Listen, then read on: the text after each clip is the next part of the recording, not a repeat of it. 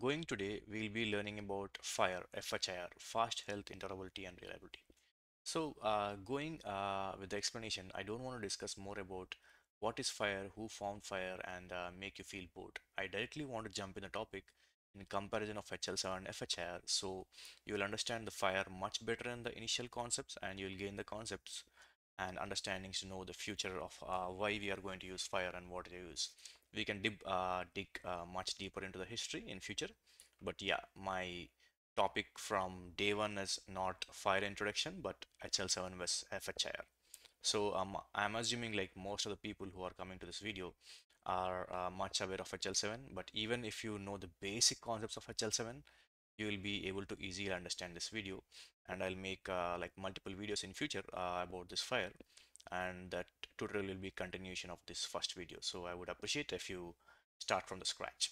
Let's start with the help of comparison. So in the HL7 we have something known as PID. The PID segment is nothing but which has patient details, so we call it as a segment. So similarly in FHIR, if something we can relate, we can call it as a resource. So every resource has specific details. For example, in the segment, this has only PID details. For example, I can call a patient resource. So in the patient resource, all the details related to the patient will be present. So something like that, there will be multiple resources in FHIR which you can use data from and form a final particular template. So what we'll do, we'll directly jump into the FHIR resource in the Google and see what we're getting. So I'll click over this and just type something known as FHIR patient resource. Yep, that's it. When I click on the first part, this is nothing but the FHIR patient resource. You don't get confused with all the details over here. What I'll help you with, just click on the resource types over here. You can even go here, but if you want to start from scratch, you can click on resource types. There will be multiple resources in the name of alphabetical order or categorized on the base of different aspects. So you don't need to get confused. Just click alphabetical order and you can search for the patient, which is nothing but P over here. So even you do Control F and click somewhere. For example, if you're in categorized, I'll do Control F and do something like patient. You'll easily get it. So it's your wish on how you want to go here. This is an absolute very good work by HL7org on categorizing it. You'll understand it later how this categorization has been done. Now I'll click on patient resource. You can see inside the patient resource how the structure is formed. This is almost similar like the HL7 structure. Okay, you don't need to get confused of what is it. For example, if we have a patient in HL7, inside there are like multiple details. Okay, for example, if I click again on something known as name over here, you can see again inside name you have multiple other details like patient first name, family name, and everything. So it's similarly like HL7 but in a completely different format. And people might feel FHIR is a completely HL7 JSON format, but no, FHIR can be in any format. You can see you have a UML diagram over here. It's in UML format. If I zoom it a bit, you can see over here different dates. If I click on this particular name, again it will go into the subtopic, similarly like HL7. So what we have been knowing over here. So it can be in XML format. You don't need to worry about all these formats. These are very, very simple. You can use whatever format you want for the FHIR concept. So you can see it's a JSON format, one of the easiest format, which I will be explaining over the videos, the turtle format and different formats. So comparison of HL7, learning FHIR is much easy. It's much easy because you don't need to learn about all field separators, component separators, filter like iteration separators, a lot of things. So it at least takes to learn about all this separators and subcomponent separators at least 2 or 3 hours if you much focus and to get practice multiple days. But learning FHIR is simply very easy. Just understand the structure and you will learn it forever. So that's what I want to say, like FHIR is much easy comparison to HL7. And now still you might be confused, what is patient resource, what is PID segment. I just want to see once again. Yes, we can go here. You can see if I zoom it a bit, we'll go to JSON format. If I zoom it a bit, and we will do one thing. We'll do Control F and we'll search on the name. Perfect. Okay, you can see over here name and it says something known as human name. No worries. So you might be thinking about what is last name and first name. You will get it, not a problem at all. So inside human names, you have many other details. So I will clearly explain what is FHIR now. So let's not get confused, but we'll make it very simple. I'll come back to here and we'll do one thing. So in HL7, for example, we'll take a comparison of HL7 message and start with the FHIR. So I'll paste one sample PID segment over here. You can see how it is even if you go to the HL7 soup. If you click on the name part, you can see it has a family name, given name, second name, and a lot of other details. I'll just take a screenshot of it. So inside the name, you have like multiple other details. I will be pasting it over here for our understanding. So inside the patient name, you have multiple other details. Let's start building a FHIR resource for this particular patient from scratch. So we'll be able to understand it much better. So before learning FHIR, you should learn at least any one of the format like XML, JSON, and Turtle. JSON would be the easiest one, and I'll train you how to learn it. So not a problem at all. We'll get back to this empty screens and start learning about FHIR. So I will go to this particular patient and structure.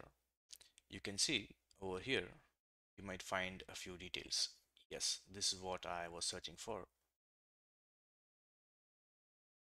So if you click on the name over here, or else you can click on a human name over here, you might end up with a lot of other details. You might be completely confused. But if you see, it's again in the same pattern, like it has a family name, given name, prefix, period, and everything. So nothing to worry at all. The structure is absolutely same like the HL7.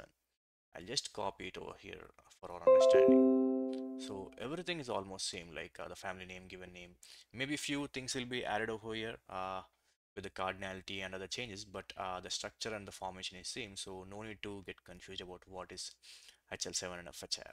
The only thing changes is like rather than learning all this field separators, signum separators, component separators, it is very simple. It will be in any of the format given, which is easiest for you. You can just copy this. So what I will do, I'll copy this and I'll paste it over here. So, okay, I will remove these links for our understanding. Just focus on the video, you will get it much better. Perfect. You might be thinking, this is a little bit confusing. I cannot understand this, but I'll make sure you will be understanding it much better than this format. So what we'll do, we will use Notepad++ to understand how this format looks in real time. I'll copy this. You can see it is a little bit clumsy over here, so it's better to use Notepad++ or any other tool available for you. Even the rich text will be helpful in the MacBook. Currently, this is for Windows. See, when I copied over here, it's in such a good shape. If it is not showing similarly, you can go to language, click on J and click on JSON. So it would be in a similar format. So this all coloring pattern is nothing but the comments. You can ignore this all the color patterns, but see, just see over here how simple it is. They have family name, given name, and everything. Again, if you feel it difficult, I'll explain you again in a simple way. So think something like that. So if we're aware of few things in Java or Python, we call something like key and a value. Okay, every key has a value. For example, if I say uh, my favorite cricketer is a key, I'll say Sachin is a value. So if you say what is the patient name, okay, I will say yeah, Virat Kohli. So it's easy to understand. So this would be in a similar pattern too. Nothing to worry. It really looks simple, right? So we'll try more things. So what we'll do, we understand this key value pattern, right? That's amazing. Now we need to understand other concept, something known as object. Anything which is called, which is in the flower bracket is known as object. Anything which is in this particular square brackets is known as array. So we might have already heard about arrays multiple times and objects multiple times. If you know this three things, three concepts, you already know now. So you know 99.9% of the JSON. Everything will be in either object or either array, either in the key or value format. Now let's create an object. So any mirth, sorry, I'm talking about mirth. Any FHIR resource of JSON type would be under the flower brackets. You can see over here and you can see over here. So first, everything should be inside the object. I'll do something like this. Okay, I created an object. Okay, so what I'll do, okay, ding, ding, ding, ding. Yeah, so it looks odd, right? When I type something over here, I'll just click enter. Oh my God. Yeah. So I let's click enter. Automatically my notepad makes in this format. It would be easy to understand. Then I'll do something like name in the double quotes. I'll give it as a name, and I created a key. Is nothing but this particular key with the colon over here. So the name would be some famous name. Okay, I'll give it as Ronaldo. Okay, it looks good. So inside my object, there is a key and there's a name Ronaldo. I'll give enter, and I want to create another key known as age. Okay, I don't know the exact age, so I allow him when he's in early 30s. So I'll give it as 30. And I'll give some other thing like the height if you want. Okay, it's being difficult for me now to tell the height. So I'll give something known as 1.8 meters. Okay, that's it. We have formed an object with the basic details of name, age and height of the particular patient. So similarly, each resource, this complete thing is known as a resource, just an assumption. Okay, it's not an actual template. For your understanding, I'm just giving. So this complete values altogether is known as a resource. So you can completely avoid confusion on what is resource. So I'll just copy over here and make our notes. If you say resource, what is resource? This basic sample altogether can be a resource, but actual resource is a little bit lengthy with all the details. Now what we'll do, we'll create complexities. We know, right? Inside name we have something known as family name, given name and everything. So over here we only gave name. So how if we have multiple things? So what I will do, I need multiple things over here. Means I need family name, given name and multiple other names. So over here, will not be giving Ronaldo directly. Okay, I will give something known as again a flower bracket. This flower bracket is nothing known as again an object. So what I will do, I will paste something known as, imagine this is the first name. That looks good. Cristiano. Again, I'll give a comma. I'll give a second name Ronaldo. This is almost like the concept of HL7. Just we are using brackets, this square brackets, floor brackets keys, rather than using most complex thing in HL7. It's easy to read and understand. Imagine, is it easy to read this thing or is it easy to read this particular thing? It was much easy. So you don't need to be think that FHIR is some rocket science. It is much easier than what we imagine coming before here. So not a problem. So I want to give like other details. For example, imagine this might be the prefix of Ronaldo. So actually this is the Ronaldo's full name, Dos Santos. So we can give a lot of details like inside name, first name, last name, like prefix, family name, a lot of other things, whether it's a doctor, whatever it is. So it can be a little bit enlarged. So to my understanding and to make it very simple, I'll press enter over here. Okay. And even I'll press enter over here. So how we'll know whether this is a first name or last name or second name? So what I will do over here, again I give something known as family name and I give this colon. Looks amazing, right? Perfect. Again, I press enter over here. I'll give something known as given name. We call him as Ronaldo, right? Not Cristiano Ronaldo every time. Given name. I will give this column and I will give this photo here. That's it. Did we make any mistakes? Absolutely, we made a mistake. Yeah, we need to give code. Perfect. You can see inside a name, we, we have a subcomponents like family name and given name. Okay, similarly, I will press enter. I will say something like, yeah, randomly, I'm just choosing it as a prefix. Okay, column. See how easy it is to understand because if you take in mirth, it will not be in a color coding format. Generally, I copied it in a color coding format. It will be very difficult in Notepad to understand or any place, any Rhapsody, mirth, ensemble, wherever you're working.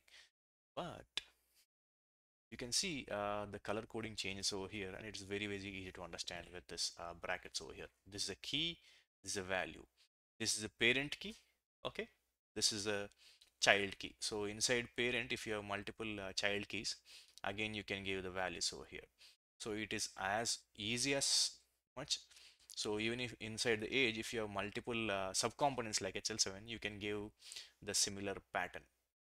As we are choosing the language as JSON, it is easy to understand. For example, if we are choosing something like Rust, again it will change. Generally, it wouldn't be in this thing, so you can even play around with multiple language. For example, if I choose CoffeeScript, wow, actually it's amazing. Yeah, let's get back to the topic rather than playing around over here. Yeah, perfect, right? So it's nothing, just creating a subcomponent, similarly like in HL7 fashion. Now let's start comparing multiple other things when we'll be using the array and things. For example, just imagine in HL7, why we'll be using this particular thing and what it is called. So this is called repetition character, right? And I'm just making an equal symbols, just a comparison between HL7 and over here. And we have something known as component separator. So over here, if you go, we have a component separator in a particular field. If you have multiple things like first name, second name, and a lot of other things, you are separating with the component. But here we are giving separating with this particular flower bracket, which is nothing but object. So similarly, over here, we don't have a repetition character. For example, if you have phone number or whatever scenario, yeah, for phone number, absolutely we have multiple numbers. So we will be using this repetition character. So similarly over here, for this array, we are going to use the repetition character. It's very simple, right? I think it's good to copy in the notes. We'll start copying it, things. That's perfect. So what I'll do, I'll remove this and I'll do something like that. And similarly, for the array, I'll remove this. I'll copy it over here just in a comparison. Okay. Uh, You can remove the equal. As we know, we are dividing both HL7 and FHIR over here. The left side is HL7 and the right side is FHIR. Yep. Again, I don't want to make it as complex as possible in the starting session itself, but I want you to understand basics very strong so it could be easy for you. Now let's start. We have something known as a phone number. Okay, we'll come. What we'll do, we'll create a key as phone number.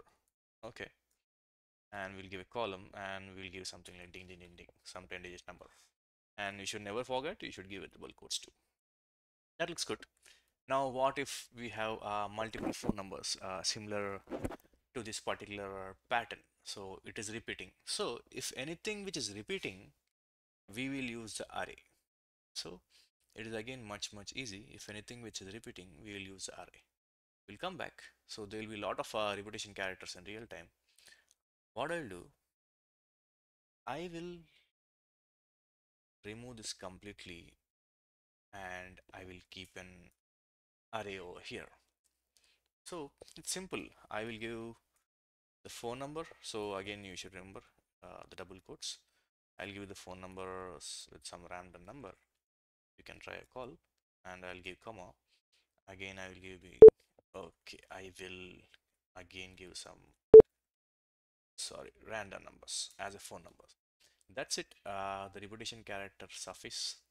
And if I go to HL7 soup over here, and if we have a phone number, something like this, we can give multiple numbers, similarly like repetition character. Okay, now I don't want to confuse you again. I'll go back. Why not? Let's compare this. So this is the phone number. I will give a repetition character in HL7. Even if you're new to HL7, you can understand. So I am giving a second phone number. Again, I'll give repetition character. Again, I'll be giving a third phone number. It's my wish, okay? So over here, you can see in the PID 13, yeah, you can see there is a first phone number and the second phone number and the third phone number which has been created. If I remove this repetition character, you can see only two phone numbers created. Similarly, over here in FHIR, if you want to repeat something, you can give the array. So what I can say, array is a repetition character, similarly like HL7, and object is a component separator. You have multiple components inside it. That makes very simple, right? You don't need to learn really anything for FHIR. And the other thing is like whatever template you are comfortable in, you can send the FHIR resource. So FHIR is not something again which is very complicated. It's very easy, user friendly. Whatever format you like in your industry, you can use the same format. So in HL7, you know right, you can only use the format over here, sample message. So you cannot use anything else. So in FHIR, you can use anything. So it's user friendly because we have so many things. People will get confused. What is FHIR? What is JSON? If you Even this particular website is much easy to understand, but it will take some time you to understand. For example, if you come over here, it will be difficult for you watching this. Oh my god, what is all these things? HL7 was much better, right? No, if you dig deep on all this resource, it's actually easy, but yeah, they never make it much easy to understand. Even the HL7 document, it would be very tough to through. Now let's get back to our session.